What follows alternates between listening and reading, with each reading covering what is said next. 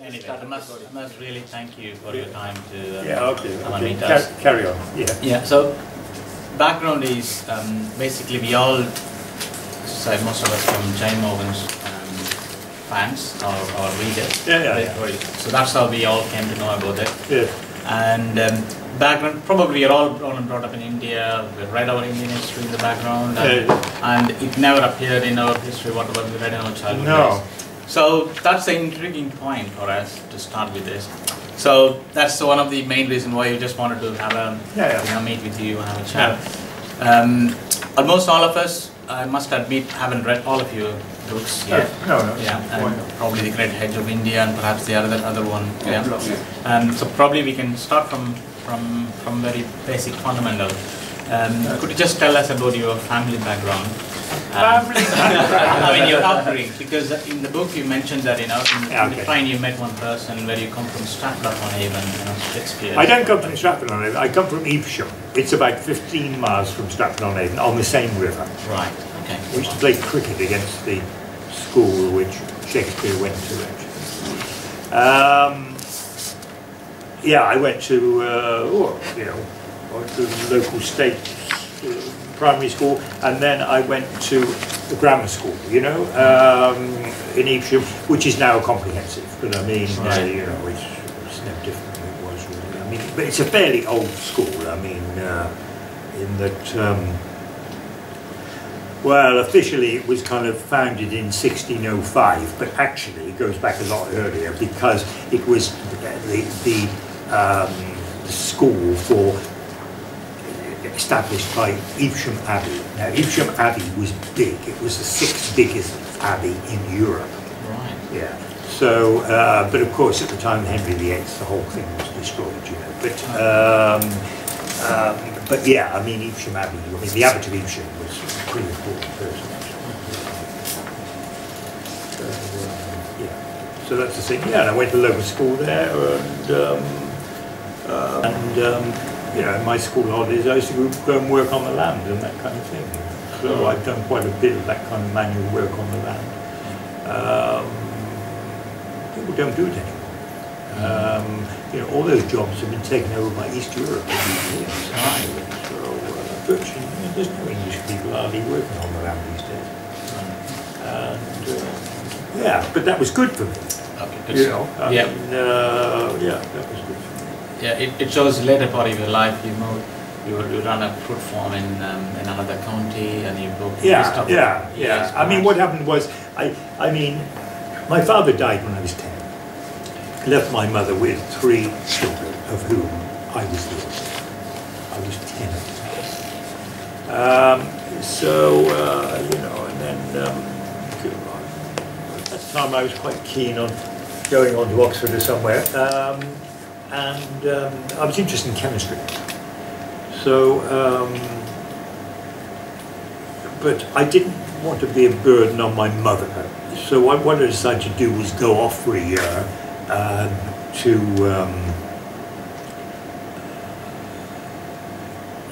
to get a job to work for a year, and then apply to university from there. Okay, and so I came to London and worked for Shell in a laboratory.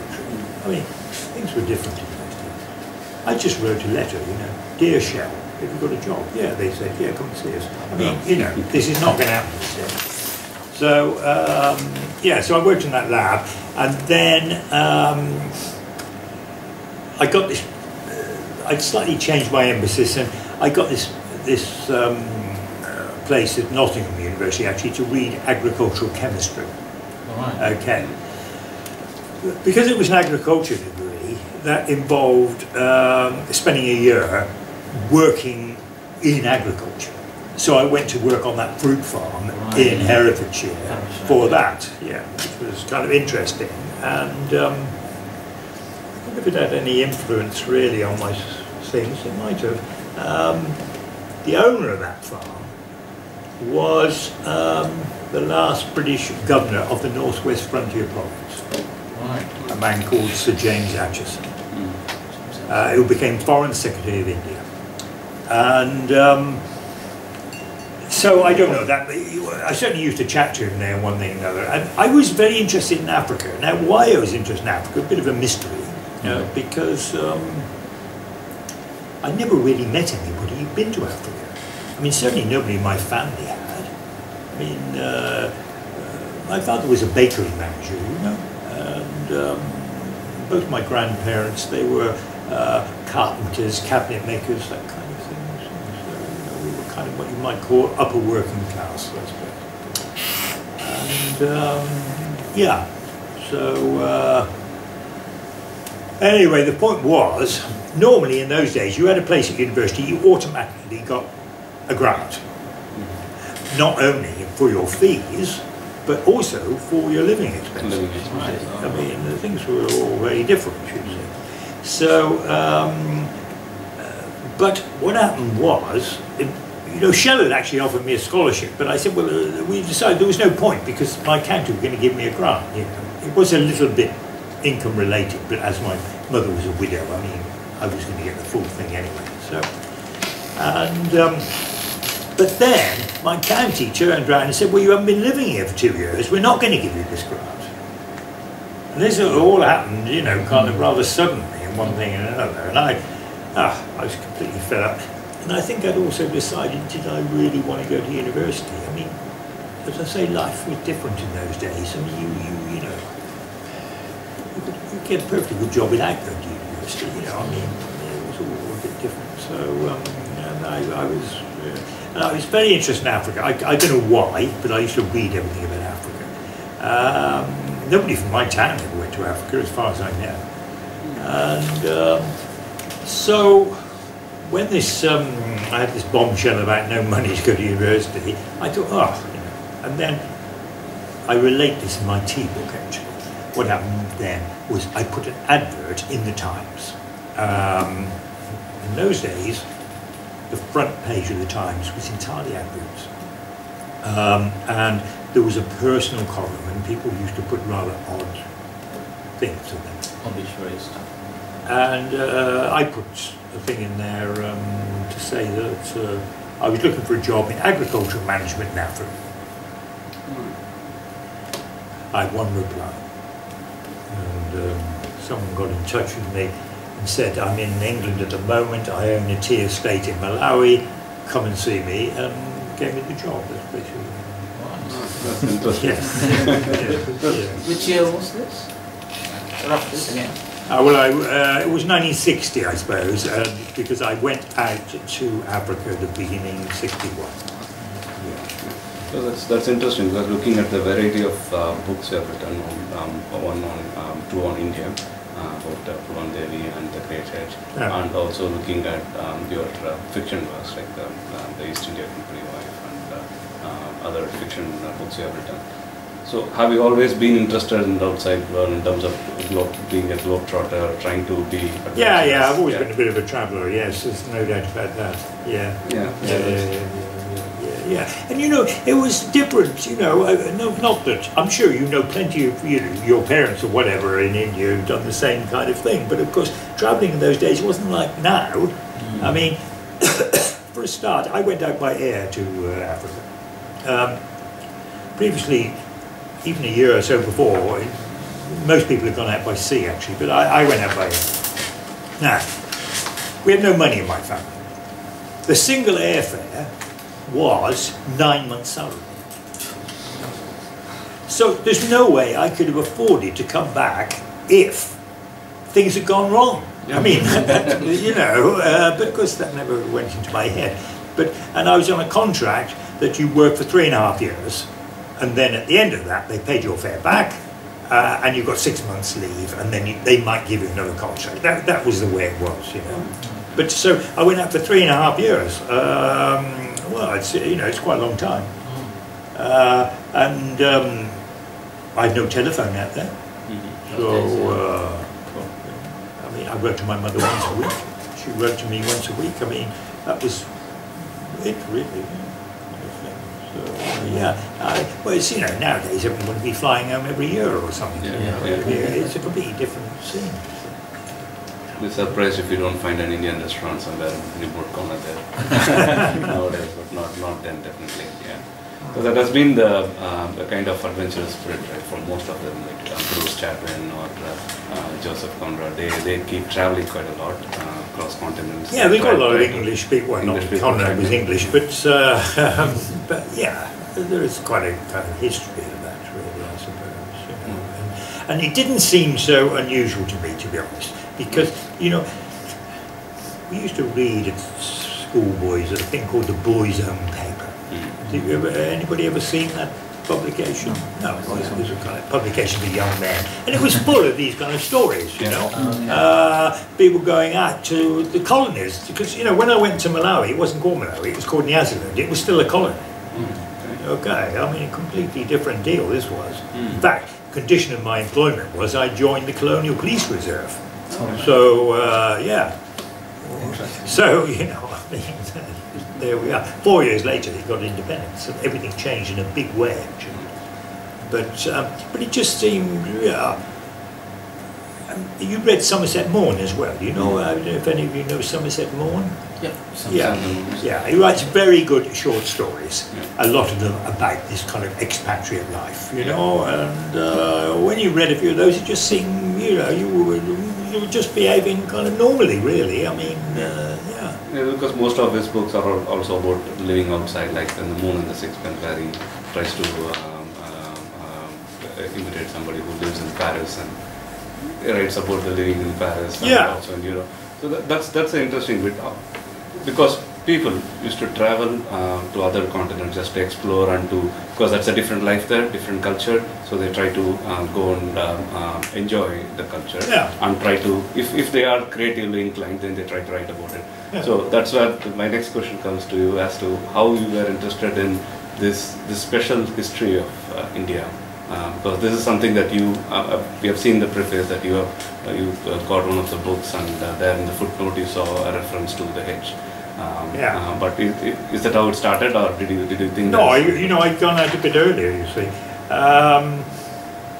what happened was that I went to India.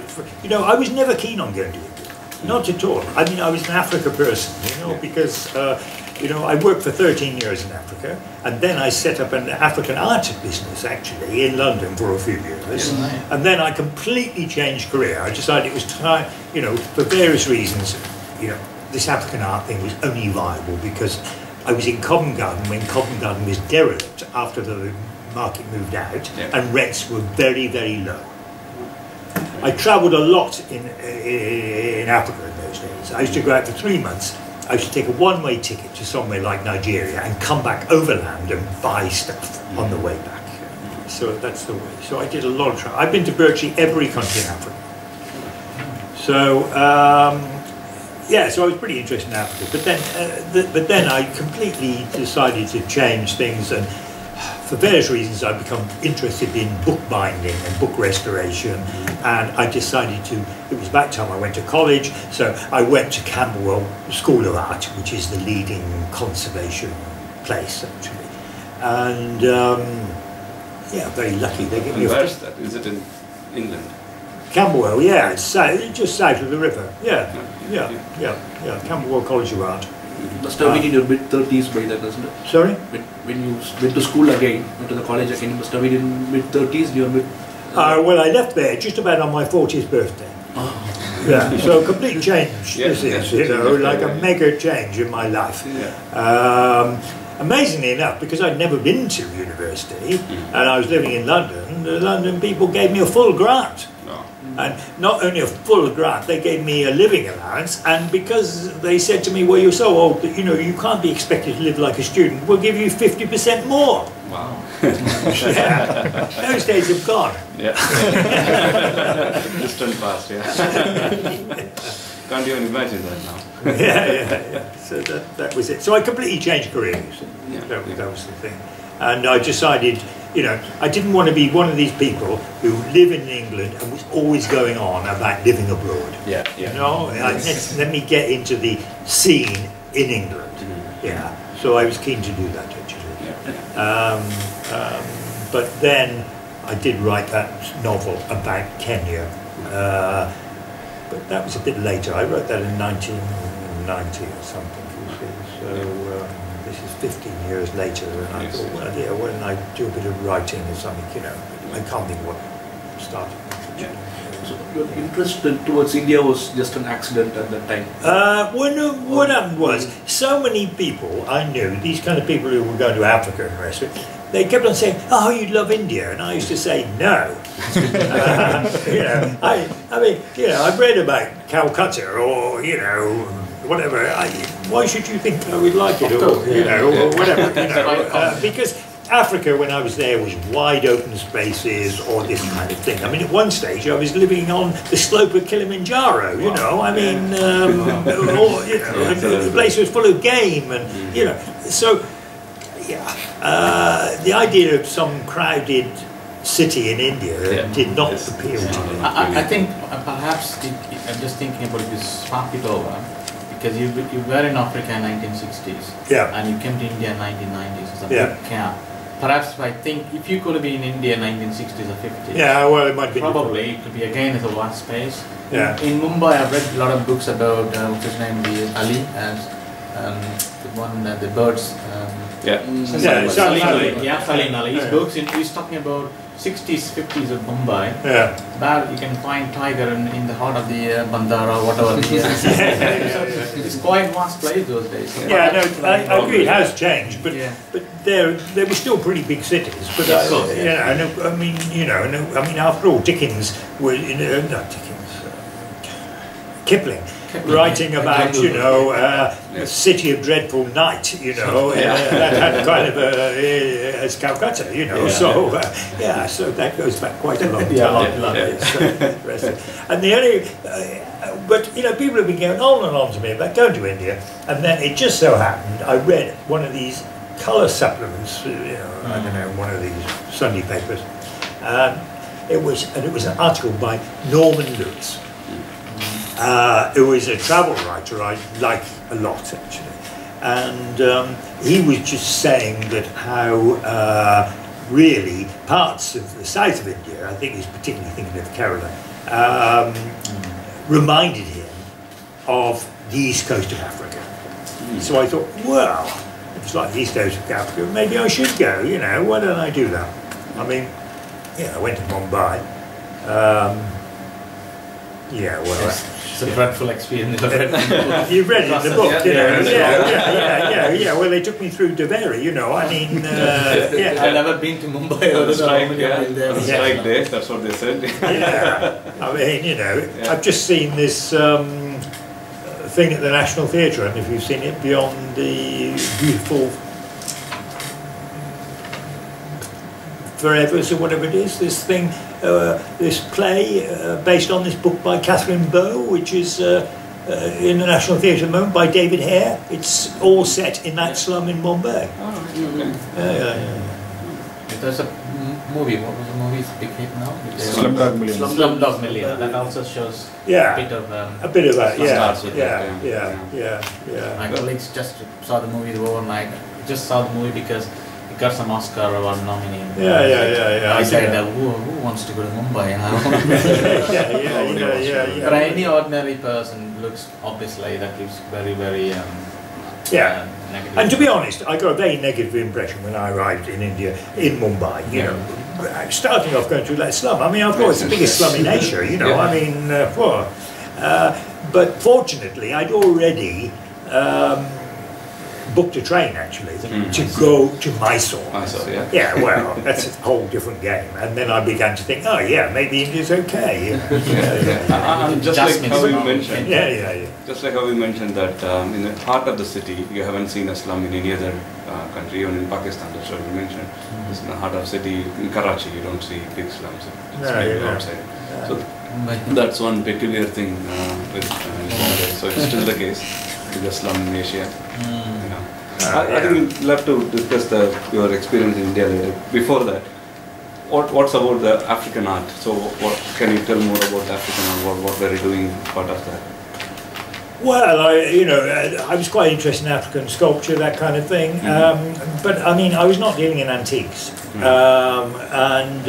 So what happened was I decided, look, I've been in Africa long enough. One of the reasons I decided that was by then I was working for you see, I worked for about 5 years or whatever as a tea planter, but it seemed as though the days of European tea planters was finished. You know, the way it had finished in India, Sri Lanka, whatever. In fact, people I work with had come from those countries, you know. So, and it was also very difficult to get a work permit, actually, just after independence. So the way it was all going, it just seemed like Africa had no future for us expatriates, actually. I mean, now, as it turns out, that wasn't necessarily the case. And particularly in Malawi. Malawi is one of the few places where there are people still working there who were working with me, English people, on the tea estate. Yeah. But I mean, that's the only place that has happened in the whole of the world. So, I wasn't to know that. So, I thought, I'd become quite interested. I bought a few things, and I'm quite interested. So there was some quite nice, very modernist type sculptures being done.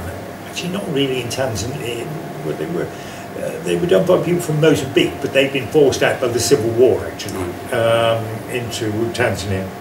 And I was interested in those, and I was quite interested in textiles too. So I better switch mine off, actually. It's not very slow to go on.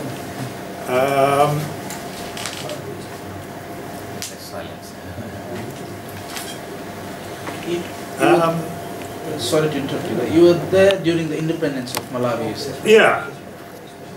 And that was in 65, given 64, that I think, something like that. And Zimbabwe continued not to be independent for another 15 years after that. Yeah. Despite being just a neighbor of, I just checked to confirm that Malawi was a neighbor of Zimbabwe. I actually emigrated, you know. Okay. When I left England, I emigrated to the Federation of Rhodesia and Nyasaland.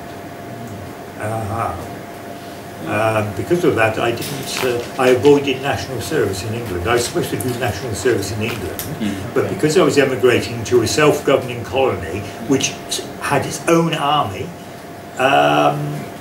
I could do that, and I was liable to do national service in there, although that would have been a lot easier. It was only 4 months, actually. But as it happened, they hadn't caught up with me by the time the whole thing, it was clear that Nyasaland was going to leave this federation. So I never actually did any national service. But in the tea plant, you said it's kind of a personal, curious interest. Have you met any Tamil group in the tea plants? Anyone working as a Tamil? In Africa? In Africa? No, I don't think so. The only Indian people in those days you ever saw on the tea estate seemed to be the engineers for the tea factories, and some of those were Sikhs, actually. Okay. And some of them, in fact, there were some people from Goa, and there were some people from the Seychelles, actually. So it's possible some of the Seychelles people had come from originally from India. So, but that was the one job I would say, on these estates, which tended to be done by Indians, actually. Right. Because there was a migration of people from Pondicherry and south of India to Seychelles and Mauritius. Mauritians, there were Mauritians there. But this is usually just one family on each estate, because you normally just had one engineer like that, and the rest of it. So, but actually, kind of what you might call field management, they were still all British, actually. I mean, there's quite a lot of Indians in there. We used to play hockey against the Indian clubs and things. I think from 60s and 70s there are plenty of immigration from African Indians to England, isn't it? Yes. A lot of families that migrate from Nairobi. Well, mostly from more what you might call East Africa, from Kenya, Uganda. I mean, obviously, particularly from Uganda, Yes. I don't know if we should go there. To be honest, it's probably one of the reasons I didn't go to India. I did not have a very high opinion of a lot of the Indians in Africa. Right. Yeah. Because they exploited the Africans really badly, actually, particularly the money lenders. So, and I had to intervene in quite a few cases, actually, you know, to get justice for my labourers on the tea estates. Otherwise, they'd have lost whatever. So, yeah, I did have a pretty negative view about that. Although, in a funny kind of way, the Sikhs were always a bit different, you know, about that. But I'm talking about, look, let's face it, the Tamil moneylenders, you know, have got a bad reputation in lots of places. Yes. I mean, Burma. I mean, so, you know, so we have to be kind of open about it. Yes. Yeah. Were these moneylenders not Gujaratis mostly? There were Gujarati moneylenders, yeah. I didn't like the Gujaratis there either. No, I didn't like the Gujaratis there either. But a lot of them were, yeah, no, they were indeed, yeah. No, I said Indians, you see, I didn't say Tamils, because they were mostly Gujaratis. Yeah, they were mostly Gujaratis. Yeah. So the two big groups, I would say, in Africa were the Gujaratis and the Punjabis, the Sikhs. Coming back to your interest with India, so your friends were saying that why don't you go to India? Yeah. That's how you got interested and came to India? Well, yeah, because and then I read this article by Norman Lewis, who I trusted more than my friends, saying that you know, it's a bit like Africa, you know, whatever. No, so I'll give it a go. And I believe your first trip to India was not to find the great hedge. It was for no, not at all. No. We're moving on to that. Okay, right. Okay. So what happened was, I went to India. Then I was shocked by all this poverty, actually. And when I came back, I thought, what can I do about that kind of thing? You know, can I do anything? I don't know really. I mean, you know, you can send a bit of money, but whether that's going to make any difference in India is a moot point, you know. So at that time, suddenly, Pulin Devi came into the news. I didn't know anything about it. I mean, I never, you know, the original thing I knew nothing about. But she came into the news because what had happened was she had this surrender deal. You know, and the deal was that after 8 years she'd be released from prison. After 8 years came up, she was not released from prison. She then decided, in order to draw attention to her plight, she'd stand as an MP from prison. I mean, she had no chance of getting in. She knew that because she was against 2 film stars. That brought her story into the papers. I mean, maybe it'd been in the papers years before, but I hadn't seen that, okay, because I wasn't interested in India. But coming back from India, I read this thing, you see, and there was some detail about it. I thought to myself, oh, you know, this poor woman, you know, one thing and another, why don't I send her a note to cheer her up? So I sent her a note. I remember I also sent her a postcard of the House of Commons. I mean, I didn't even know she'd get it, you know, let alone, you know, read whatever. But surprisingly enough, I got a reply, you see. I mean, she's totally literate. Yeah. So So then, I went out the next year. And, you know, we had a correspondence, and I kind of boosted her a bit when she was feeling pretty low, actually, because she thought she was going to be moved to UP and killed. I mean, that was basically it. So I decided to go out to India again the next year and try and visit her in jail. Okay. Now, they wouldn't let me do that. I went to Raleigh or was in jail, but they were not letting foreigners visit her. But through that, somehow or other, I can't think how now, I met her family. So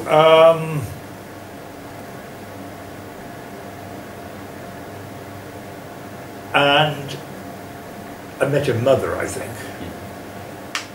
Probably it'll be in my pool, and it's difficult to remember all these things. It'll be older, you understand.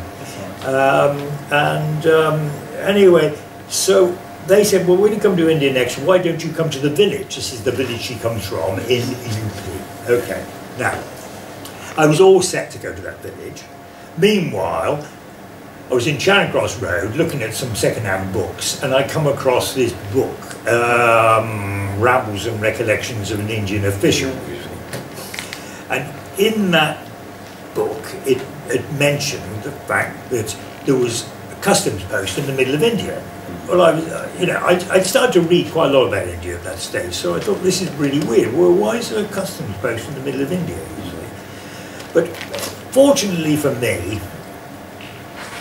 this edition of this book by Sleeman was a later edition, which had been edited. And there was a footnote to say this is a reference to this imperial customs line, so and so, so and so. And then it actually mentioned some book where it's mentioned or something. So anyway, I then looked at the Oxford and Cambridge histories of India, and neither of them mentioned this thing. So, I thought, this is correct, or whatever, I don't know, and I chased it up from that. That's basically what happened. And I dug out the annual reports of the people who were running this line, this hedge, which are in the British Library. Yeah, I mean, that's how it all turned out. And then, I thought, I had no idea it had disappeared, if you see what I mean, at this stage. But when I looked at the line, I couldn't get a proper map, but there were descriptions of the line. You had an idea where it was going, and I could see it was going to go very close to Pullan Devi's village in UP. So what I thought was, I'm going out to that village anyway. When I'm there, I'll say, well, just take me and show me this thing. Yeah. That was all, really. But of course, I also thought they know about it because they're going to be pretty close to this line, and it's a barrier you couldn't get through without paying lots of bribes and things, and also people are short of salt, So yeah, there was also my astonishment when I got out there. A, nobody knew anything about it, even when I chatted to old people in the village, and B, when we went to try and find it, there was absolutely no sign of it. Yeah, so that's really how it all started going. Yeah. It should have been quite a surprise for you. Even in within India, not many people were aware of this hedge. So it should have been, considering that the hedge would have blocked all movements of people between east and west. Yeah. So it's quite surprising that nobody had any memory or history of it. No, it's really extraordinary. And I thought when that book came out that I'd get lots of letters and things. Yes. Yeah. We knew all about this. Oh, I wrote a PhD about this. No, I did not get anything. So, which is it's surprising. But did that start any discussion with any Indian historians or those who are researching about Indology or Indian here? So did it start any kind of dialogues with the existing Indian historians? Well, not really, because none of them knew anything about it. To be honest, there is no one who knows anything about it, really. The only... Because when my original website actually had an email link, for various reasons I deleted that afterwards. Lots of people got in touch with me. And I gave lots of talks. That book had quite a lot of publicity. I was on the radio and whatever. I was desperate also to get a photo of this hedge, and I put out a plea on the radio and everything. Can someone send me a photo? I've never got a photo. And then the only person who got in touch with me had something useful to say was a historian of Rome. And this guy got in touch with me and he said, there's a reference in a book by Professor Haverfield, who was a classics professor at Oxford, written in 1911 or something, where he refers to this line because it was similar to some barriers which the Romans built across Germany in the 4th century, the type of Hadrian. Okay. And he tried to get a hold of a photo then, because this is well within photographic time. Exactly. He tried to get hold of a photo then. Now this man was extremely well connected. I mean, a lot of people who went out to administer India and studied under this guy, because that was the usual education people had, you know, in the early days of the Indian civil service, was to do classics at Oxford or Cambridge. And none of them could find a photo. You know, he had good connections as well in the India office in London. They couldn't find a photo. Well, it's pretty surprising. There must be a photo somewhere, but it's probably a photo of a group photo in front of a hedge. Yeah. And nobody will have any idea this hedge is going off, you know, 1,000 miles in both directions or something. You know, they won't have that, you know. Because what one would like to see is a photo from the top of a hill looking down at it, you know, from somewhere like Jhansi or somewhere. But anyway, it doesn't exist as far as I know. Because that's surprising, because now that we have got a lot of post-colonial studies about India. Yeah. But even back then, there are like people like Dadabhai Naoroji and others who try to understand the impact of colonization in India. Yeah. And try to put them together in terms of but. There is no mention of a hedge like this in any of the No. And I think the salt thing was slightly overtaken by Gandhi and his salt march and everything. And to a certain extent that distracted people from these earlier times. After all, the salt tax in Gandhi's time was very low, actually, comparatively. It was a political thing for him. But... yeah, so there you go. The whole thing of hedge, I believe it started even as early as 1760s or 1770s during the Robert Clive period. But when it was the salt tax did. But the hedge... the hedge the salt tax did, but the hedge was built only in the 1850s, I believe. And it took a monstrous proportion around late half of 1880s or when it was didn't last that long, really. I mean, it started off in the 1840s, and the thing is, you know, in general, it was following the boundary between Indian princely states and British India. So, because obviously the British only had control of taxation within British territory, but at that time those boundaries were altered all the time as Britain took over more and more control of princely states, you see. So if you look at the thing there, I can't remember what's on my website, probably isn't on there. Yeah, well, you need to, you know, if I give a talk in Mumbai, I have got some on a PowerPoint show. I've got some slides showing maps of different times, showing the way the line changed. Actually, the thing that was surprising was that this hedge that ran for 2,000 miles was built exclusively to protect the salt tax only in Bengal, because that's where the tax was implemented. It wasn't in Madras or Bombay. But of course Bengal, when we say Bengal, we're talking about the Bengal presidency, which is 1/3 of India, you know. It's a bit confusing when one hears of the expression Bengal, because at various times what people mean by Bengal has changed. You know. Okay, so that included current Bangladesh as well, actually. Together. Also included Bihar. In fact, it comes right to Delhi. I mean, you know, because it's, if you look at the line of the hedge in the book there, you'll see. Now that is basically the boundary of Bengal presidency. Okay. Why didn't they think of implementing this thing in other presidencies like the Madras or the Bombay? Could they have?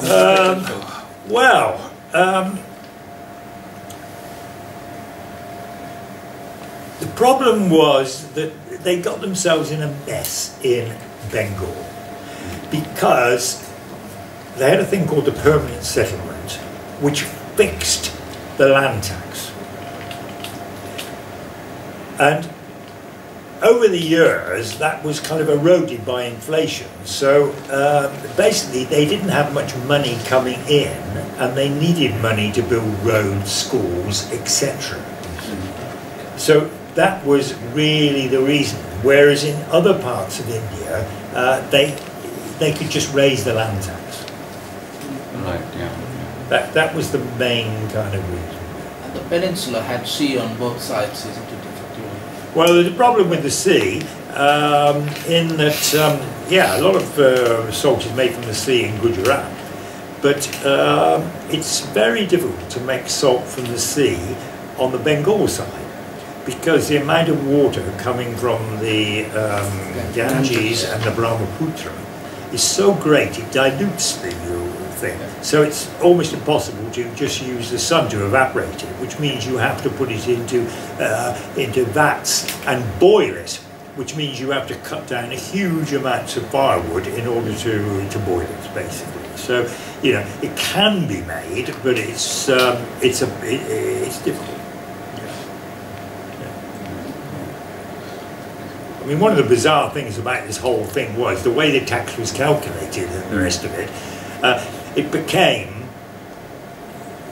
cheaper to actually import salt from England than have it made in India. I mean, this is ridiculous, but that's the way it was. So a lot of it came from England. Well, one thing that you mentioned in the book is about how some of the Indian merchants and the princely states sided with the British Well, I mean, most of these, in this, and that happened in 1860s, 1850s, 1880s. And now that you have worked in Africa in 1960s, 50s, 60s, and did you see any parallels to that? Did you see any kind of pattern there in terms of how the exploitation happened across two different continents and two different cultures?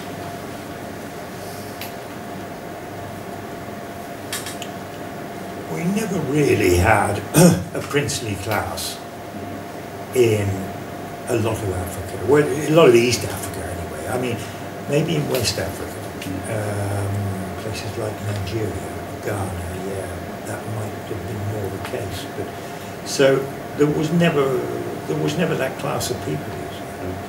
So as I said earlier on, there was some exploitation of the Africans going on, but not that kind of exploitation. Not really. And the fact that they had to get in a lot of people from the other colonies into Africa would suggest that they didn't have adequate supply of people who were either at a minimum level of education for their No, there was no education there. No, there was no education. I mean, the language in Malawi, for example, had never been written down until the British missionaries arrived. So there was no written language. A very different situation from India. So, of course, you mentioned about some of the reactions from India once the books was released. So I wonder what could be the reaction from England. Writing something about British authorities. Yeah. I used to get a number of very rude letters. You can always recognise them actually. They used to send them via my publisher, and they always had a second-class stamp on. They would say something like, I used to read some of these out of the talks I give. If I give a talk in Madras, I'll do that. I fought in the war for people like you. Why, are you denigrating the East India Company, etc., etc. Yeah, lots of those kind of things. Yeah. But not from the government, not from the British government? Oh, no. Not much, I think it was seen as being fairly objective history. I mean, there's no way. And when it came out, it got pretty good reviews, actually. So, from people who knew. So, I mean, the British government would never do anything about a thing like that. I don't think so. I mean, there's no real attempt to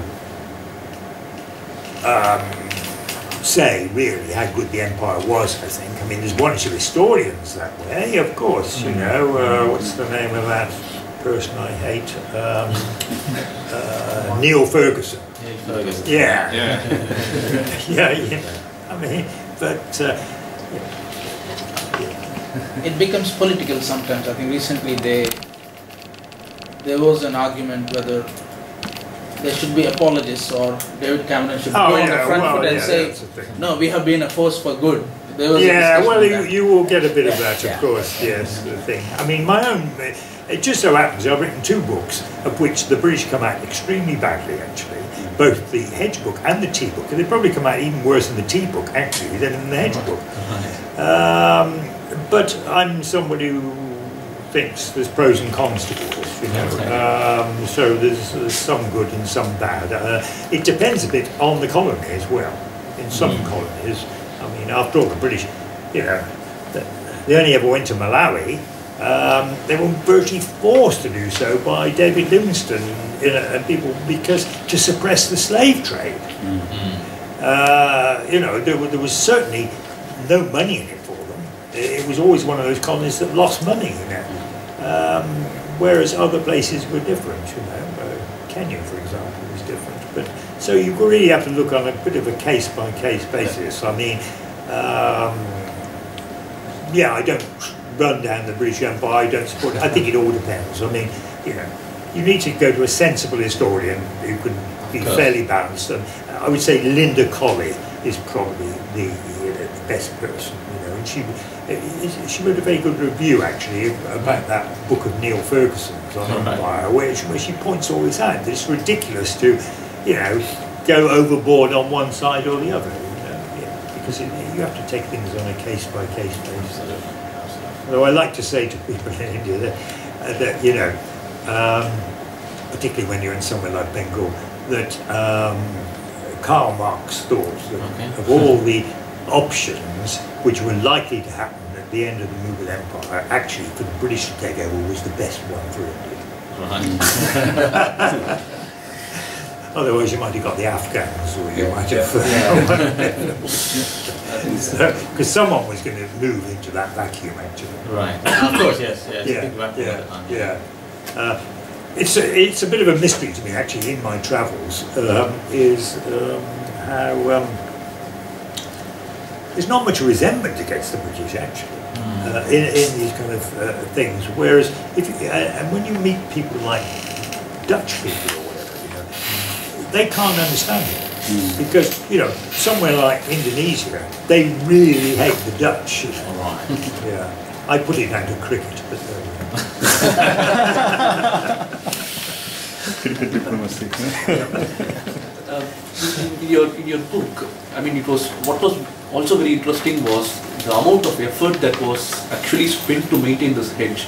Because this wasn't like a physical wall where you could construct and then forget it, but rather it was a hedge. So, you know, sometimes it gets blown off by the wind, by the floods. Did they actually take some dry hedge and tied it by a rope or something? Or how did they, or was it all green hedge, which was growing hedge? No, I mean, it started off with a dry hedge. It started off by cutting thorn bush. You know, this, various kinds of thorn bush actually, mostly that bare tree look, and dragging it into position. But of course, that's very liable to catch on fire and also to get blown away in high winds, you know. And nobody knows, I think I say in the book, how the green hedge started. It could have even started by accident, that some of this stuff just took root, you know. Nobody really knows. But certainly the green hedge was more efficient than the dry hedge, I would say, but difficult to grow in some places. Well, it's too dry, you know, so it's difficult. Although they did use prickly pear in some semi-desert kind of areas. Because in one place in the book you mentioned there was a small forest that they might have taken over to build the hedge. That would have been one of them, maybe the green parts. So Yeah, I know it's a major thing, but if you look at the sums, which I spell out in the book, you know, they made money out of it. It cost them a lot of money to run that hedge. I mean, also 16,000 customs officers, you know, that's expensive business. But they made money so they made about 43 billion. Because of the tax, you know, that's it. And there was a tax on some other things as well, and it wasn't so significant, but actually going the other way, there was a tax going the other way on sugar. So did it help in sugar control, securing the sugar tax as well? Sugar would have been a much better thing. If they'd put a tax on sugar, that would have been a much fairer thing. Number one is you do not need sugar for your life. Yes. And number two is that rich people consume more sugar than poor people. So, whereas salt is pretty well the same. I mean, you can have a bit more salt, but not much more. So, the rest of it, sugar tax would, and there were some people advocating that, but it never happened. But that would have been a better tax. Yeah, that would have been a better tax, definitely. Because I believe in the book you mentioned somewhere that this hedge also helped in, 10% of the income from the hedge was also from sugar tax. Yeah. Was there a sugar tax? There was a sugar tax, yeah, but it was going the other way. It was going into the Bengal. You know how the Bengal is like sweets. So, but as you said, it's a rich who use the sugar a lot, so you wouldn't have derived a lot of profit by having tax on the sugar. Well, they could have. They could have raised the sugar tax right across India. But they could have done that. But they didn't. There's all kinds of taxes they could have. I mean, of course, I think I point out there that the big landowners in the Bengal presidency, they were very happy with this tax because, you know, they had this fixed deal for their land tax and the rest of it. You know? In fact, some of them were in favour of raising the salt tax even more in order to finance things, you know. So, I mean, you know, most of these big people in India are extremely unpleasant in my view. And then you get the odd exception, you get the odd Maharaja or whatever it is, but most of them, they're really, Because that shows in your book how this created a chain of actions. Like once you start imposing tax on salt, and there is less salt to be used by the poor and by the needy, then there is a direct impact to their cattle. And on how they eat the grass and they become undernutrition. And that has a direct impact on the dairy products and other things. So that's an interesting chain reaction, because when I was discussing this with one of my relatives, so one of the things he mentioned was, yes, maybe there was a hedge, there was a physical hedge, but then right in the modern days we've got a different form of virtual hedges, like the medicines we use that has been tested on different people, or maybe there is a drug industry that's trying to corner a certain set of people who have a problem. Maybe there is a different kind of hedge now where we try to sell it to a different group of people. So that's a different take on the modern way of looking at it. Yes, well, I'll go along with that. And also you mentioned that there were 16,000 people employed to look after the hedge. And their wives were not allowed to stay with them. That's also quite interesting. But of course they did acquire temporary wives and a lot of things. That's a weird logic of not allowing wives, because having a family would have made them more happier and helped them to do better jobs. I don't know quite what the argument was about that really. I can't remember. I'm sure I've gone into it. I can't remember. I think you mentioned that it's because the people might, the women might, the people might get started interested in other people's wives, or they might start spending more. I think there was a feeling that there would be a problem there. Of course, most of these customs officers were Muslims. And this hedge is largely going through predominantly Hindu areas. So, in general, one would say the British used the Muslims as quite a lot as kind of what you might call divide and rule, actually. So a lot of there was a feeling with soldiers, for example, that, the Hindus were completely useless. You had to have Muslims. Not at all true, of course, but I'm just pointing out. I think one other thing that you mentioned was around having temporary staff because they were underpaid anyway. The guards in the hedge were underpaid, and having them temporary so that you can rotate them on a year-on-year basis, so you don't have to start raising a family there. So that's one of the reasons why they didn't want to have family. It would have been a problem. They'd all need housing and everything else, I suppose. You know? Yeah. So,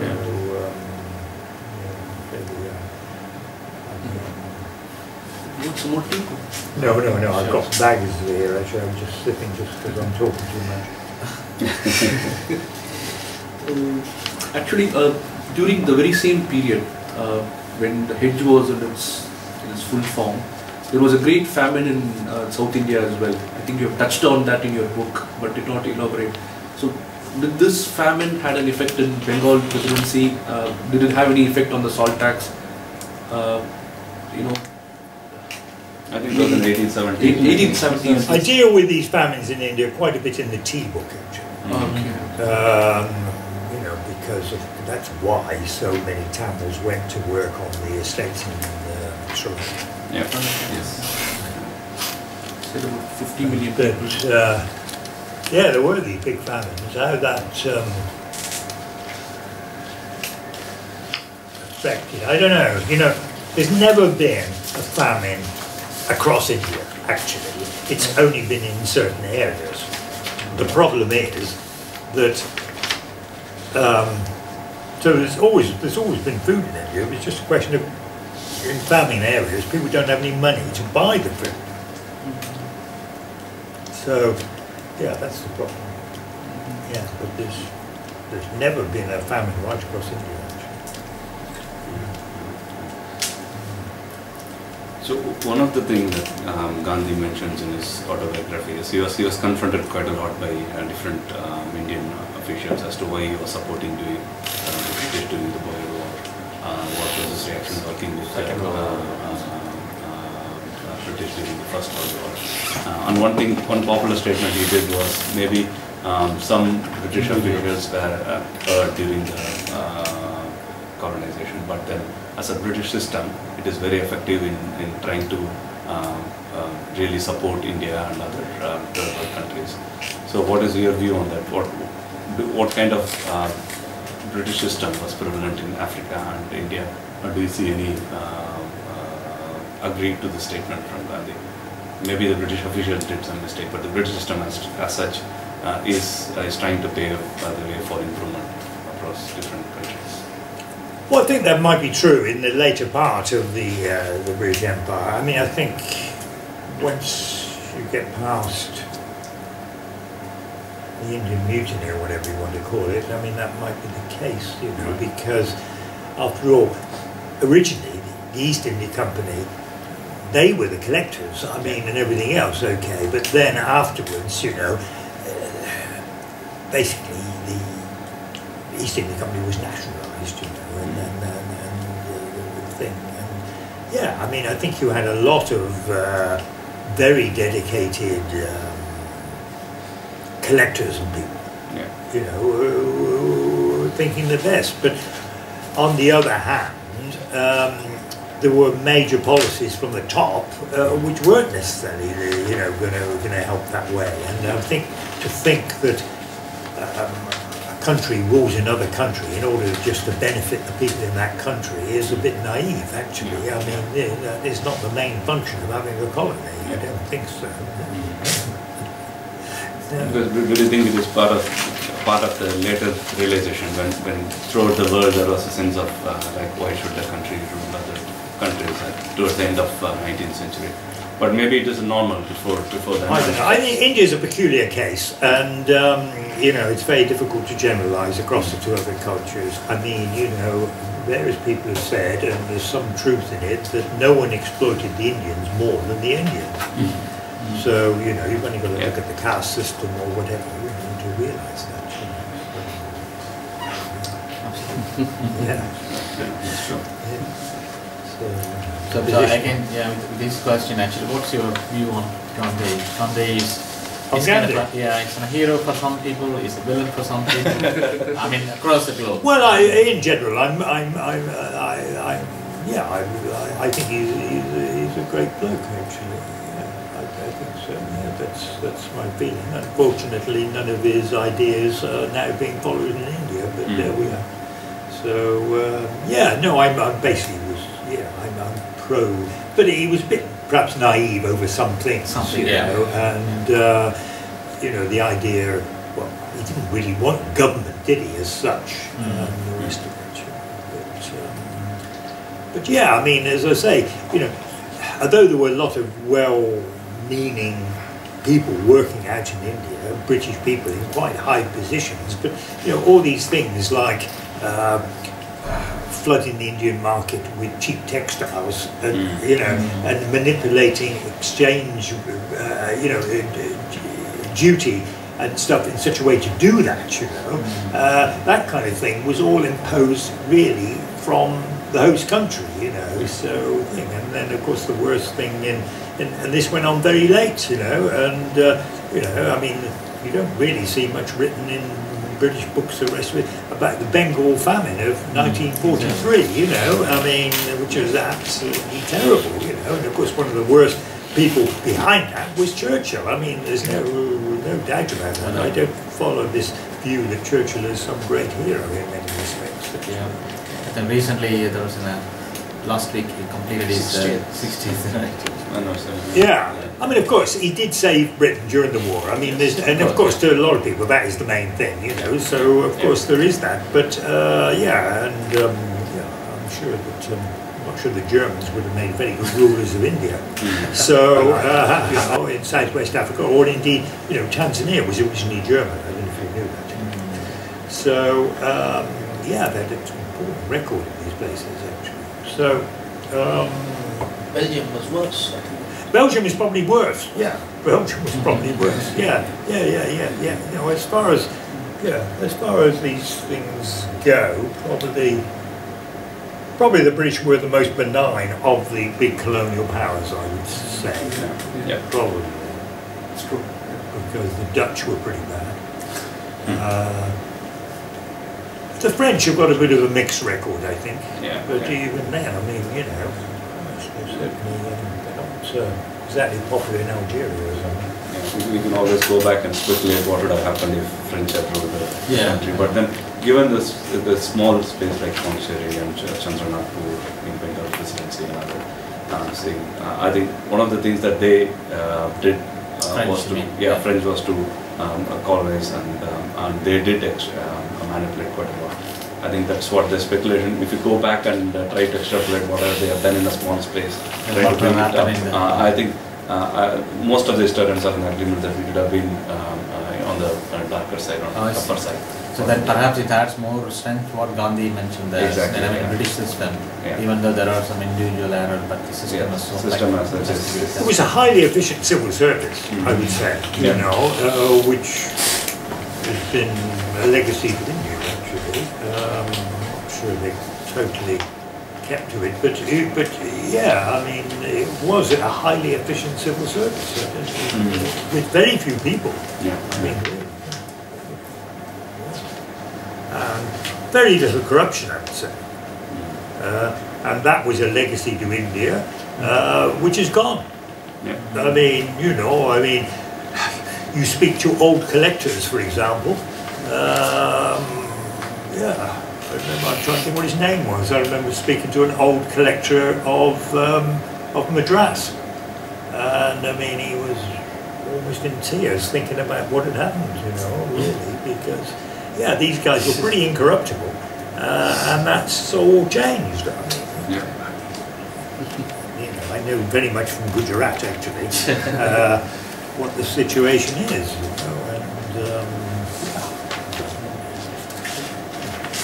Talking about Gandhi, he had an instinctive feel about a lot of things. For example, he actually was the one to talk about the environmental cost of growth even during his days. But now a lot of people talk about it. Similarly, during his Salt March, Dandi March, it was very instinctive thing that he did, that he picked up salt as the weapon, you know, to fight against. Yeah. So did he sense that there is a discontent among the public towards salt tax? Did it exist long time even among the common men? what salt tax? I don't know how much discontent there was, really. I have no idea. As I say, it was quite low at that time. It was about 10%, I think.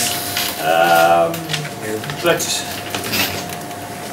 it's obviously, it shouldn't be taxed, you know, it should be free, I suppose.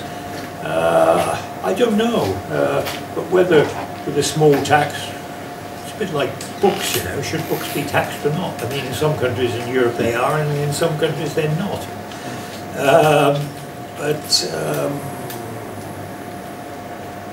I think he just used it to a certain extent as a stick to beat the British with. Actually, I think with the textiles that was a bit different. But no, I think he was a great man, really. And, yeah. Another person that you also mentioned in this book is about A.O. Hume. Oh yeah, well A.O. Hume. Well, he's a very interesting guy because, of course, obviously I cast him as a bit of a villain in this book. But he was a hero. Hero in Arctic books. But look, he had a pretty good side to him as well. And I think also he changed his views quite a bit as he got older. You know? So no, I'm certainly not going to be slacking off A.O. Hume, but he doesn't come out well out of this book as well. Because for Indians, I think two things come to our mind when we talk about A.O. Hume. He's the Indian National Congress. There's a kind of negotiation he tried to bring on to the The second thing is he was one of the greatest ornithologists. He was. And he did document quite a lot, and he has been the inspiration to Salim Ali. And so these are the two things that always come to our mind when you think about Hume.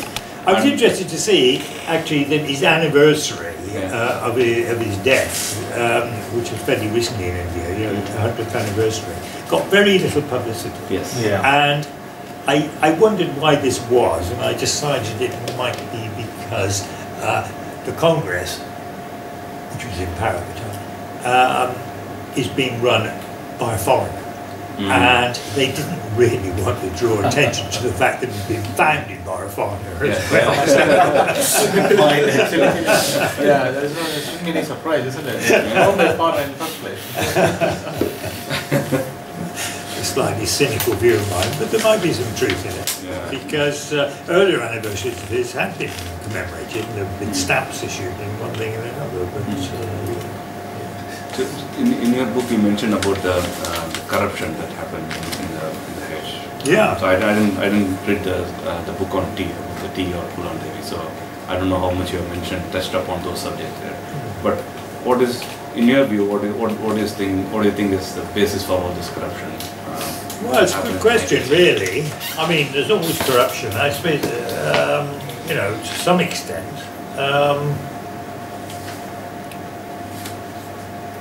I don't really know as to why. You do get the impression that India is highly corrupt, actually. Yes. One has to say that. More so than other countries I'm familiar with. Although I think across the world there might be a growing amount of corruption. I mean, it's certainly been growing in England. But that's surprising. I wasn't aware it's growing in England. Sorry? I'm not aware that it is growing in England. Oh, yeah. Yeah, I think so. I mean, in that it's a bit indirect in England because of our history of not having much corruption. But you know, in the old days, for instance, someone would rise up through the civil service, and then when he was 60, he'd retire and he'd live on his pension. Now, say he was a senior civil servant in the Ministry of Defence, he might well go and work for a defence firm, which previously, you know, and you wonder whether he could be given totally impartial judgments in the past, you know. And a lot of these guys have gone to work for merchant banks as well. I mean, you just look at the record, actually, the present head of the civil service. It's not good when you look at it, actually.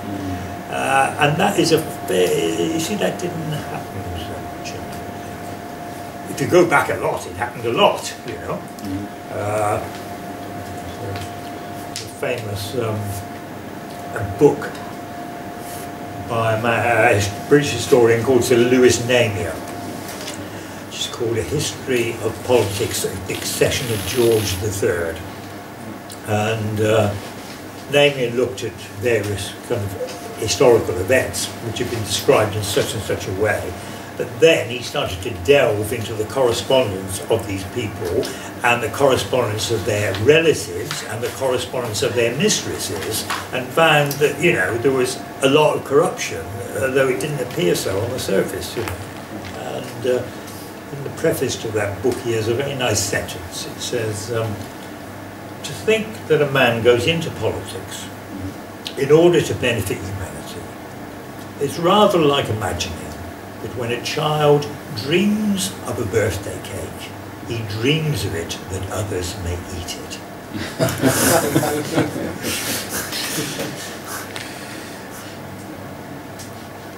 But yeah, no, there has been a rise in corruption in England, I think. Yeah, definitely. I mean, you've only got to look, you know, quite a lot of those ministers, for instance, in the Blair government, you know, I mean, quite a lot of them now are working for private health companies. Yeah, which was completely against, you know, I mean, and I'm talking about people who've been ministers of health or whatever it was, you know, or home secretaries moving into private security companies. There's been quite a lot of things. That would have all been regarded as not very good, actually, a few years back. But of course, relatively speaking, a few years back, senior civil servants were paid a lot in relationship to other people. So some of it's to do with that, possibly, that, you know, this, they look around and they just see people who are, you know, who are in the city or something, who are just making so much more money than they are. And maybe that's the same a bit in India, but I don't know, it's got a long history in India, isn't it? Well, it's grown quite a lot, as you mentioned, in the recent past in India. Yeah, you know, I mean, I know, I go to parties, you know, in Gujarat, I'd see people, and then a guy will be talking to me about he wants to build a petrol station somewhere, and then I see him afterwards, how do you go? He said, well, I went to see the minister, you know, and he just said to me straight up, well, how much are you going to give me? End of story. You know, now I don't think collectors, that was the collector who got this. I don't think collectors were doing that at the beginning of Indian independence. I don't think so. But I'm pretty certain they wouldn't. Yeah. Yeah, no, there has been a marked deterioration in the country. Have you, sorry, going back to the hedge. Yeah. As part of your research, have you checked if any contemporary Indian literature around that time spoke about this at all? Because there were some books in the Bengal presidency from one I know, Bankim Chandra, probably, and I'm sure there must be more. Yeah, well, I haven't found anything. But if you find anything, I'd be very grateful if you drew it to my attention. But I've not actually found anything. No. That's a good point. Usually, historically, you know, either you have your reference books, or try to find out some records and stuff. At the same time, the fictions written at that time of period, or fictions pointing to that period, also would have an opportunity to capture those things. That's whether it could be off of fiction or non-fiction, but you know, kind of a reference. Yeah, I mean, there are the odd things, you know, like there is a story about the salt tax in one of Premchand's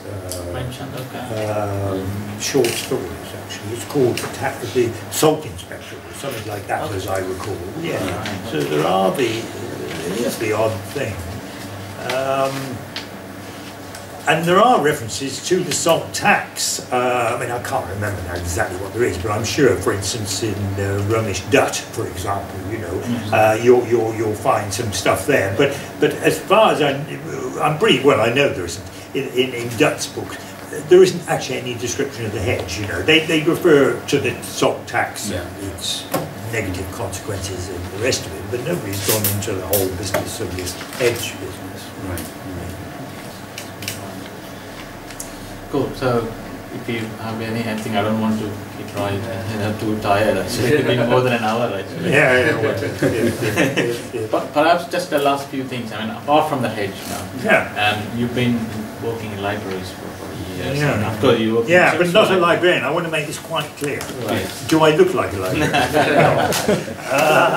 No, I don't. Very useful. Yeah. My research is working in a lot. Of course, yes, yeah. I mean, in fact, you mentioned that you've been in Chelmsford, Library Cathedral also. You've been there. Well, I wasn't there. I actually just, when I left Camberwell, I then became a freelance book and archive conservator. Right.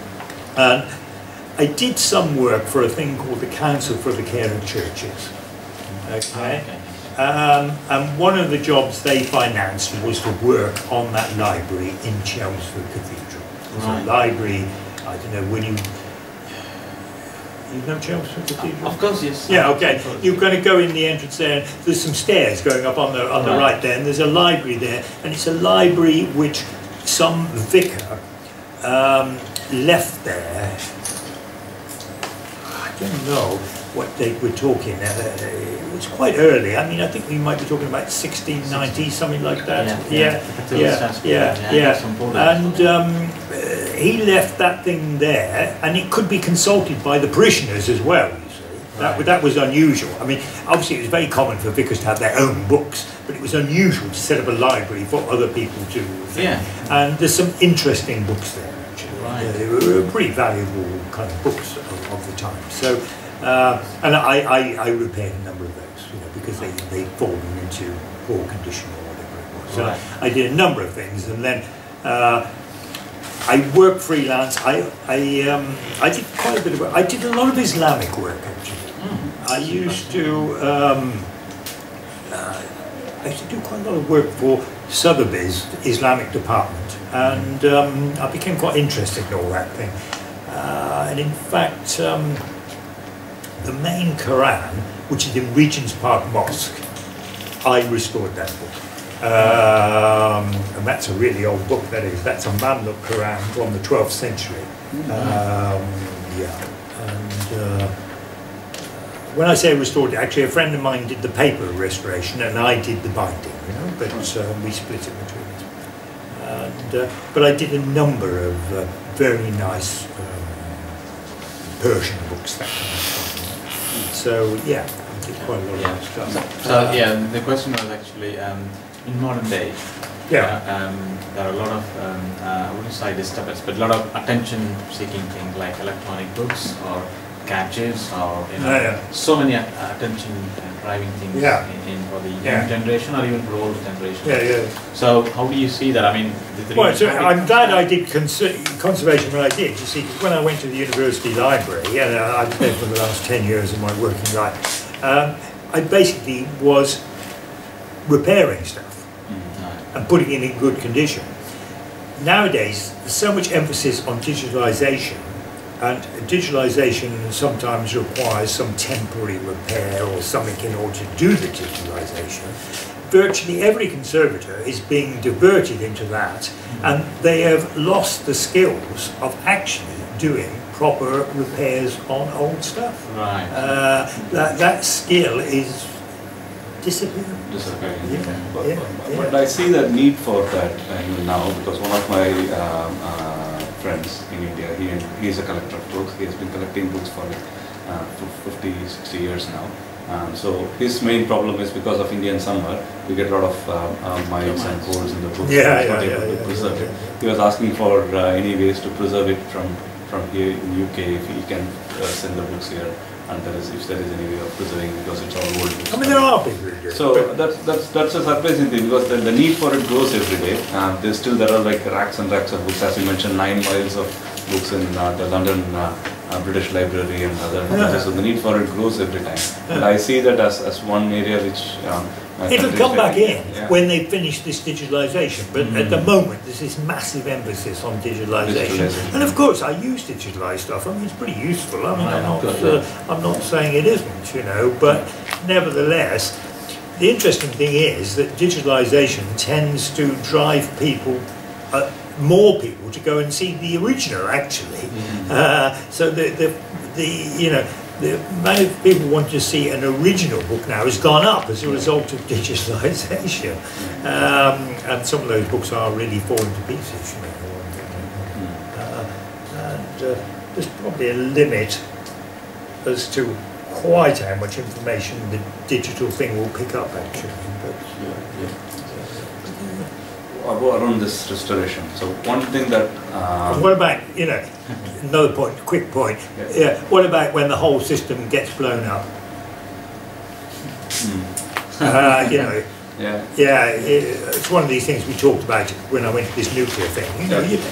The whole World Wide Web could one fine day just be totally go, I can assure you. Anyway, it may not happen, but it could happen. Anyway, carry on. So, sorry, I was about asking about the family histories, because English literature, as one side of it is around family histories. So you got loads of it, like a lot of records of how the life was 100 years ago. Do you think that the tradition is still continuing? Maybe it is in the blogs or other, it has diversified into but a lot of that stuff is probably disappearing. I mean, it's amazing how many people are taking photos all the time when you go around, but then you ask someone for a photo taken 10 years ago, access it, they can't find it. I'm not saying it's not around, but they can't do it. Whether it is, I don't know. I keep a daily diary and I've got a stack now coming about this high of A4 pads. But I mean, whether anybody else does that, I don't know. Because that tradition is dying down. I could see that. Because when we have to look at it, I think if emails could be preserved, people are writing more than they used to actually. So it's kind of interesting in a way. So a lot of stuff which would have been, people put stuff in emails now which they might perhaps have just made a phone call or spoke to someone about, or it's probably quite important to do that. But how you do it and preserve people's anonymity and privacy and things, well, it's the kind of thing we're arguing about with the security services. And of course, in your writing experience, you have done both fiction and non-fiction. So there are two questions that come out of it. So how do you, what do you call yourself? Do you call yourself as an historian or? No, I don't actually. What do I call myself? Writer, I think. Writer. And do you see a difference in your thinking, in your thought process as to how the fiction works and a non-fiction world works? Well, it's interesting really, because obviously most of my emphasis has been on non-fiction, but novels have to be structured. There's got to be a beginning, a middle and an end, famously as they say. And I think there's a lot to be said for structuring history insofar as you can within the time frame, in a similar way. So as the book has more impact, but I mean that needs a bit of thinking about, of course. So you're going to do that. I mean, there needs to be a story, even in a history book. Otherwise, it's going to be pretty boring, isn't it? So, I mean, one of the best writers, probably, although of course terribly anti-Indian, is Macaulay.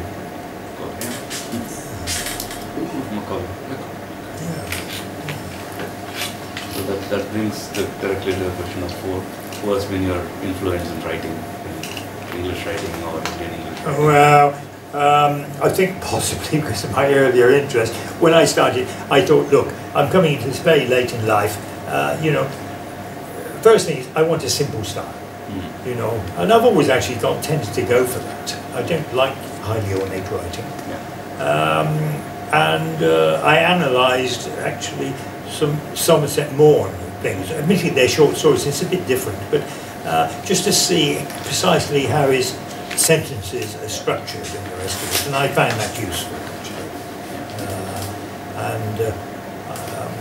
I'm an admirer of people like George Orwell, which, I don't like very over-elaborate writing. I find, I read quite a lot of Indian stuff, and what I rather object to these days is so many of the books which are now available are about the Indian experience overseas, which, I mean, and the vernacular books are being rather ignored, as a result of that. And I think some of the best books written in India. So I think my favourite Indian novel is Rag Davari by Srilal Shukla. You see, that's my idea of a good book. Yes. Yeah. That has a tangential way of how to approach Indian society. Yeah. All Indian politics is some in that cynical, book. yeah. So the same question actually, perhaps can be a delicate one. Do you receive any financial support or any from any organisation? No. That hedge book made a bit of money, which is good. Of course, yes. I mean, we're not talking about a huge amount of money, but it makes some money. But I couldn't have done it all without a job. When, that publisher's just been taken over by a big American publisher. But I mean, over the years, Constable published some quite good books. I remember when they took this book on, the owner of that company told me, no one on our books can make a living out of writing books. Right? We do not have a writer on our books who can do that.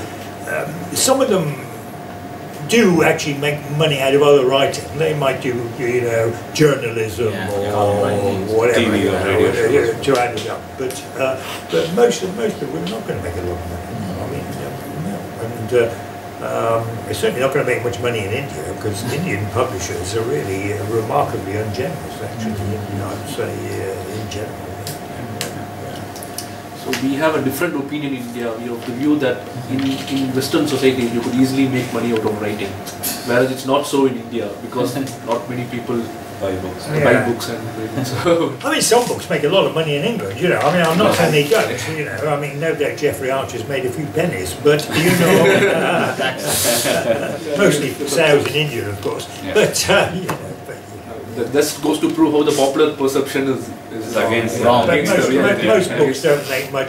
I remember reading not so long ago that, of the 6 books which were shortlisted for the Booker Prize that year, until they were shortlisted, and you're only shortlisted after it's been print for 6-9 months ago, none of them had sold over 1,500 copies.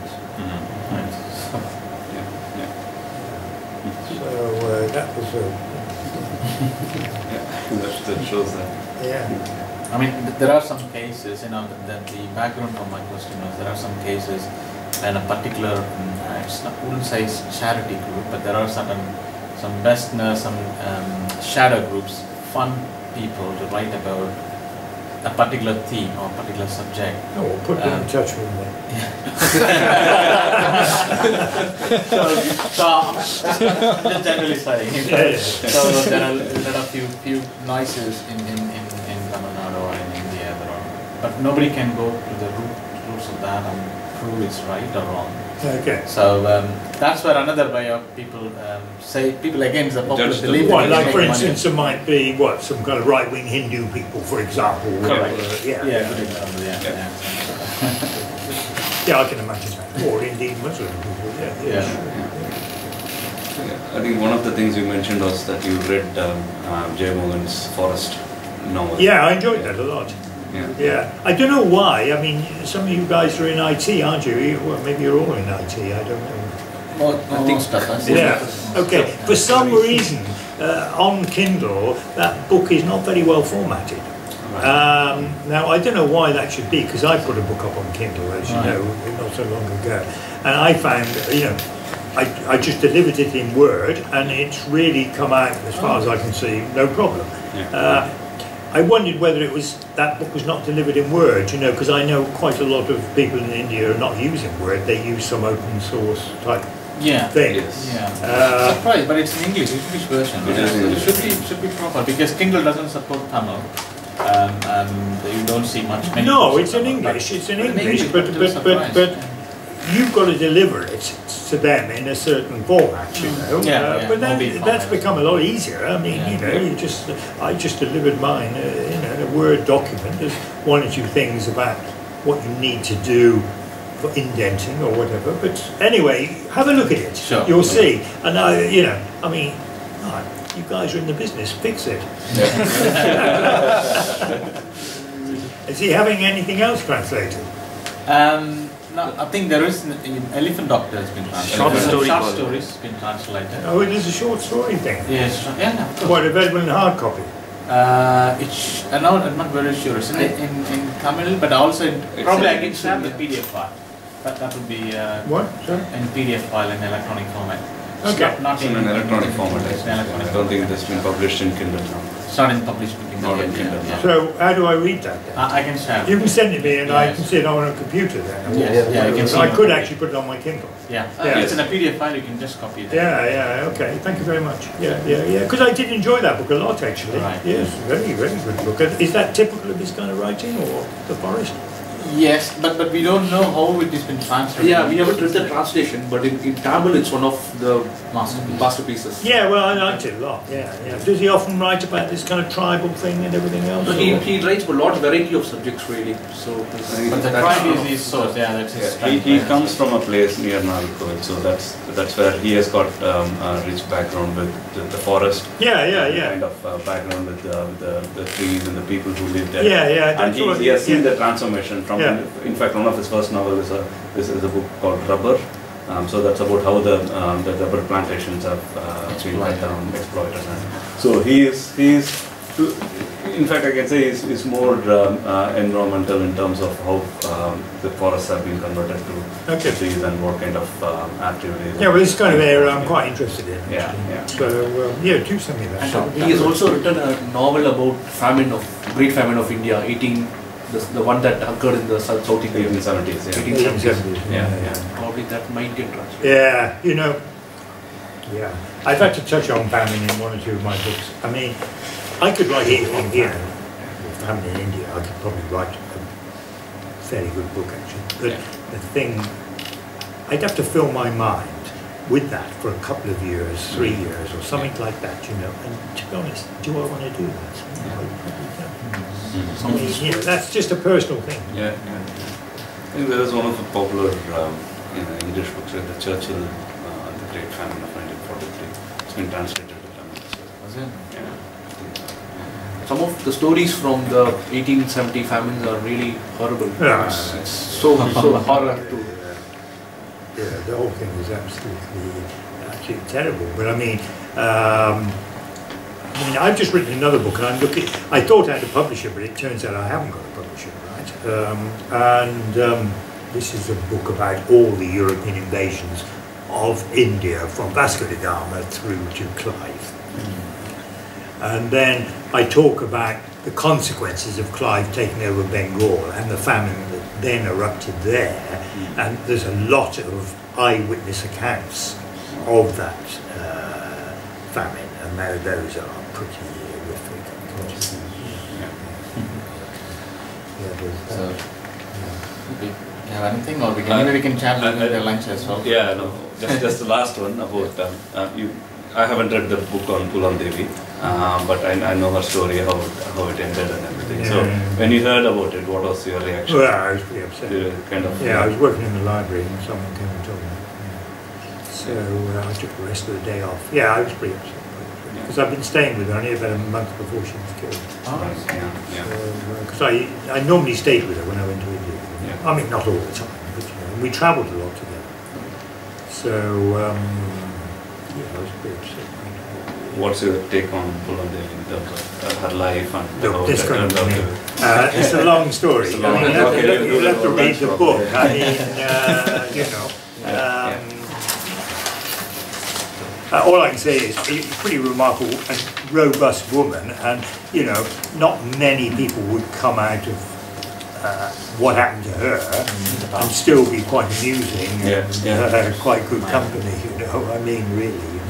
I mean, I can think of people who just had quite small things happen to them and they've gone to pieces. Correct. Exactly. Yeah. Absolutely. I think so. She had a tough life from the very beginning.